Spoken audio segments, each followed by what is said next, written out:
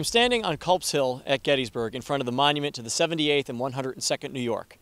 These are two regiments that fought side by side here at Gettysburg but would later combined into a single regiment, the 102nd New York. On the monument behind me, you will see the names of the two men who commanded the regiment here at the Battle of Gettysburg. The first is James Crandall Lane, who was colonel. He was wounded early on the morning of July 3rd and turned over command to the captain of Company E, Captain Lewis R. Stegman.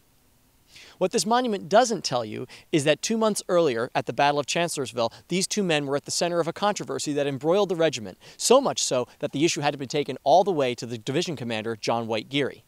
On the third day of the battle, as the Confederates were attacking toward the exposed right flank of the regiment, Lewis Stegman was seen walking away from the scene of danger, muttering to himself, "It is stupid to be in this position." Colonel Lane writes Stegman up and accuses him of cowardice. There's just one problem.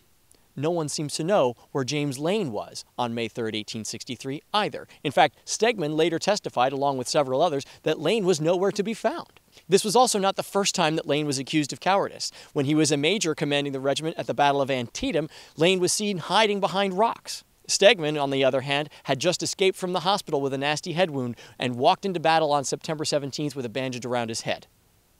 So, how serious was Lane's wound on July 3rd, 1863? We'll never know. Although both of these men survived the war, neither one of them left memoirs or a collection of letters from which we might learn a little bit more about the business going on between them. But it is obvious that there was a constant struggle between Lane and Stegman. Now, what do the differences between two officers in one small regiment in a massive army in a giant war have to do with the outcome of the American Civil War?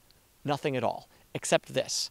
Every regiment, every brigade, every division, every corps, and every army that you read about is made up of men, people with personal feelings about one another. So while it may be tempting to think of units as blocks of red and blue moving across a map, remember that these are units composed of people, people with opinions, people with feelings, and these opinions and feelings, as much as anything, dictate the course of history.